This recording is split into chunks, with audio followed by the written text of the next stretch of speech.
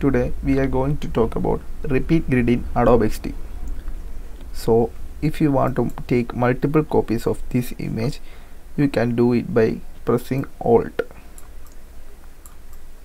like this.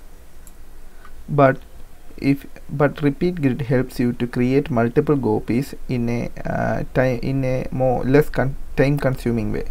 For example, select the image, press on the repeat grid icon.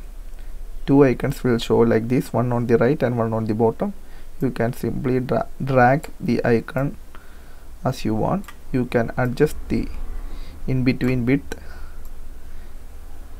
like this. So this is okay for me. So this is the use of repeat grid. It will save more time as compared to taking multiple copies of the image.